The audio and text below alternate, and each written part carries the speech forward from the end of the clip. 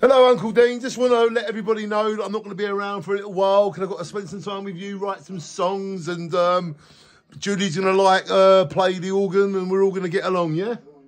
Wow, that's what you're telling people out there. But yeah, that's what we want them to know.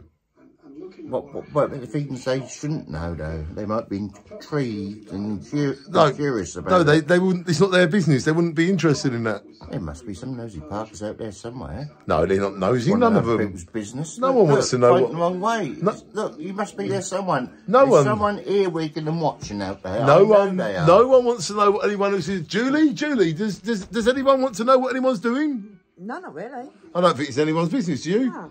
No, Julie, do you agree, don't you, Julie? Yeah, I do. So if you don't see Julie or me or Uncle Dean for a few days, we're probably just here, just doing something that nobody cares about, yeah? Yeah. Thank you, Julie. You're wonderful.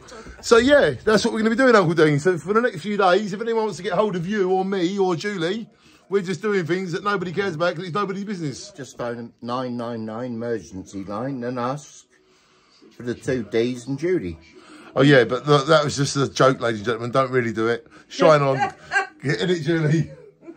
Exactly. Shine on from Uncle Dean and us. You know where we are. And it's nobody's business, is it? Well, no. It's nothing to do with anybody, is it? Our business or your business? If it was their business, we still wouldn't want them to know. No, but their business is not our business, and our business is not their business. I still want to know their business, even though they can't know ours. Shh, don't tell them our secrets. Because I can't live with this. I need to know what they're up to. It's nobody's business. We don't need to know how much money they've got in the bank. It's they're declaring their taxes. It's nobody's business. Just don't ever look down on someone unless you're helping them up.